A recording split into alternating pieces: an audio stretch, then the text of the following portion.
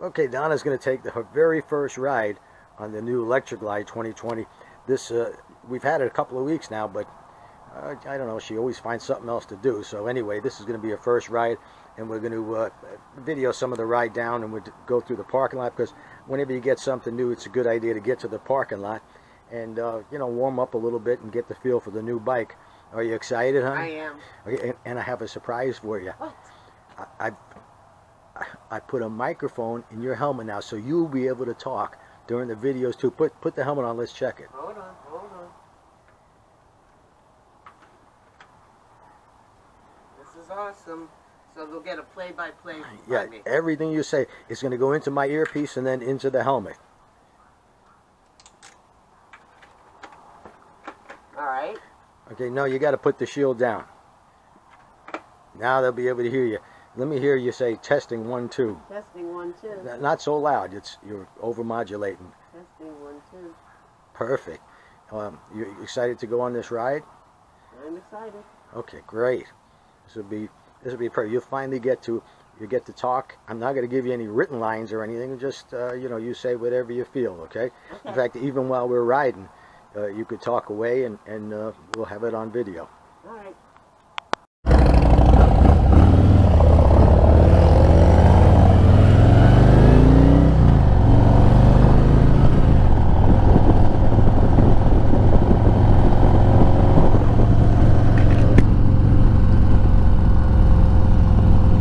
Actually, there is no microphone in her helmet. I'm just screwing with her. I love screwing with her. She's going to be so mad.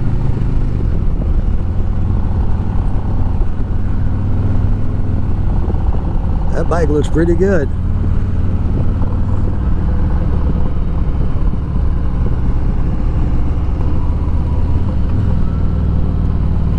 And by the way, that is the AdvanBlack King Tourpack on there.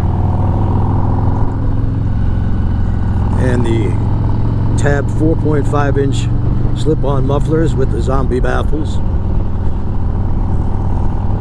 Sounds pretty good from back here. Not too loud. Loud enough that you could definitely hear it though. On my bike, I've got the 4-inch tab with the medium baffles, the medium quiet baffles.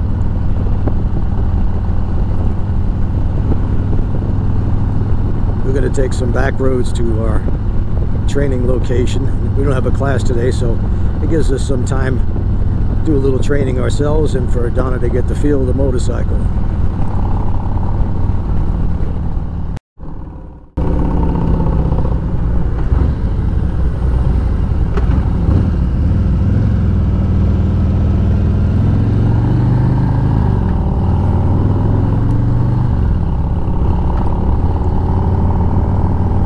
Just as a quick tip, when you're riding on a winding road, you do not want to ride staggered. You want to have the full use of your lane. So riding staggered when you're going straight down the road, coming around a winding road, use the entire lane. Single file is better.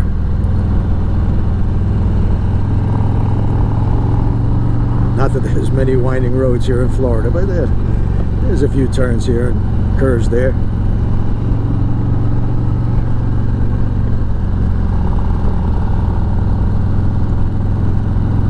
Should know that really the only growing segment in motorcycles sales these days is women. That is the biggest growing segment, and I see a lot of women on heavyweight motorcycles. Unfortunately, they usually move up because, well, maybe their husband tell them to, or the first thing you're going to do, or you need to do, ladies, or anybody else for that matter, is get some training on the bike you already have. Don't move up to a heavyweight 900-pound motorcycle if you can't ride the bike you got right now. When I say can't ride, what I mean is if you can't lean, turn, and swerve, if you can't make a simple U-turn on a side street on your Sportster, getting a 900-pound motorcycle is not going to make it better. It's going to make it worse. You may say, well, I ride, and I hear this a lot, I ride just fine out on the road. What you're really saying is I ride straight down the road, make great big wide turns every once in a while, and come to a nice easy stop.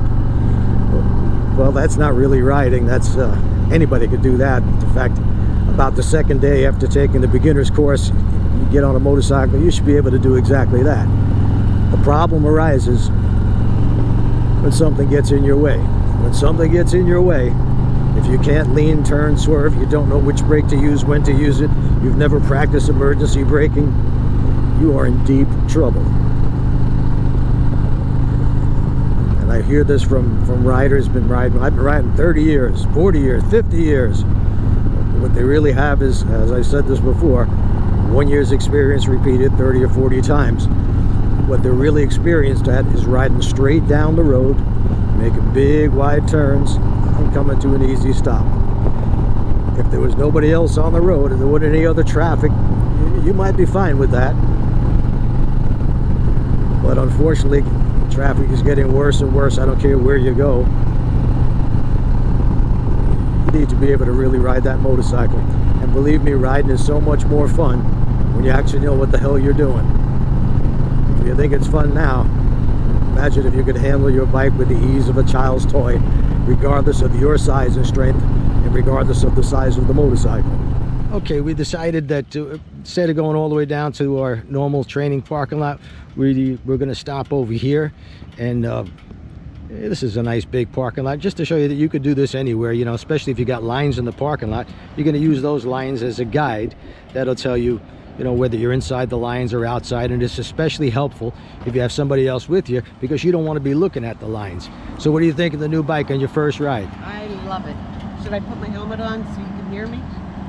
I was only kidding you. There's no microphone in the helmet. Why do you do that? Because I like messing with you.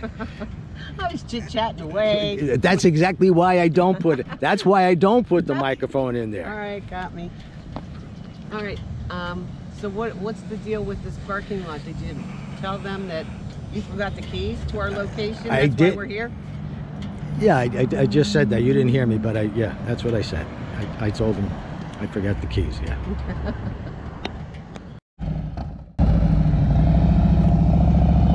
All right, the first thing she's going to do, since she hasn't done any maneuvers or anything on this motorcycle, she'll sort of get the feel for it, make some big wide turns.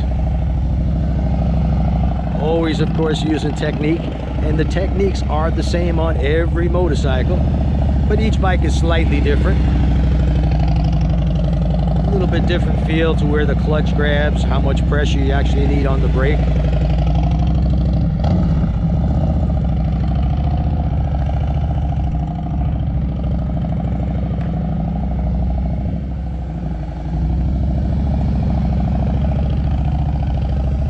And then she'll start running those lines back and forth. Quick transitions, left to right, right to left. Very similar to the offset cone weave that we show you in my video. In fact, we still have the special going on shortcuts to riding like a pro. You can get that video and Surviving the Mean Streets, which tells you why you did particular exercises. You can get those both for $20 plus shipping. Best $20 you will ever spend. I guarantee you.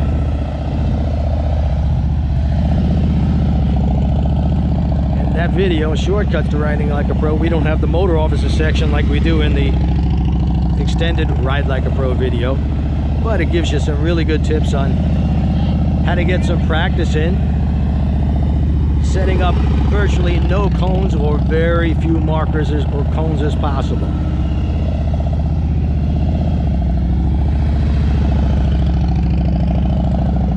When you're doing this exercise, you want to start with 3 parking spaces wide or 2.5 parking spaces wide. And as you feel more comfortable, the goal should be to get down to 2 parking spaces wide as you're turning from side to side, because that's 18 feet. The bike has a limit of about somewhere around 15.5, 16 feet turning radius. So if you could turn in 18 feet, you are doing really good, and you'll never have to worry about not being able to make a U-turn on a side street.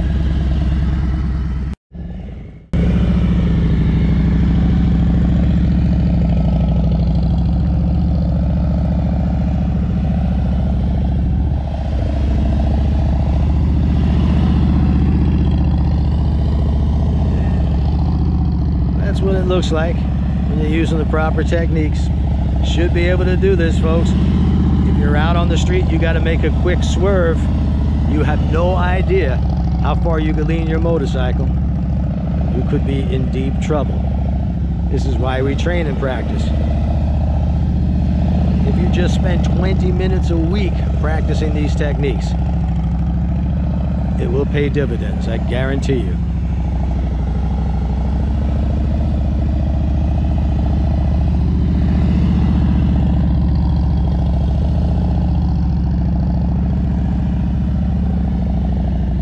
Very good.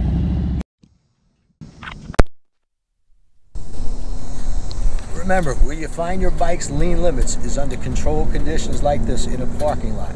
The last place you want to find your bike's lean limits is coming around a curve at 50 or 60 miles an hour. The most common motorcycle crash that involves just the rider is failure to negotiate a curve.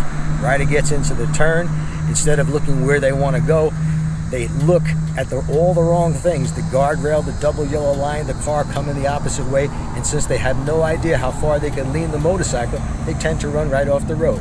So this is where you find your bike's lean limits. Get to where you could scrape those pegs, and make sure that when you're doing that, you're on dry pavement and there's no gravel around. Out on the street, you shouldn't be trying to scrape your pegs because the roads aren't perfectly flat. If you're coming around a curve and you're scraping your pegs and you go through a little dip, there's a good chance that you could lever a tire off the ground. So I'm going to show you what that looks like. Easy way to find your bike's lean limit. Simply turn in circles until they start to scrape.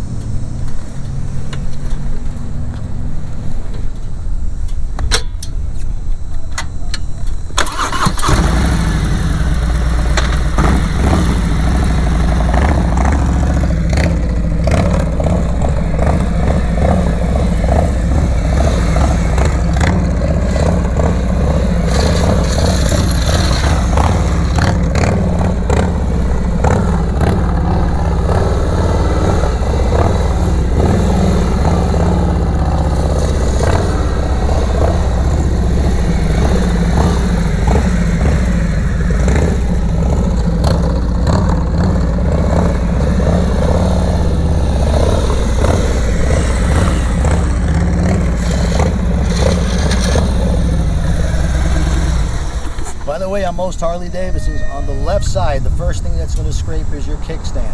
So you got a little bit more room to go when that kickstand starts to scrape. But like I said, out on the street, that should be your warning. Don't lean the bike any further. Until next week.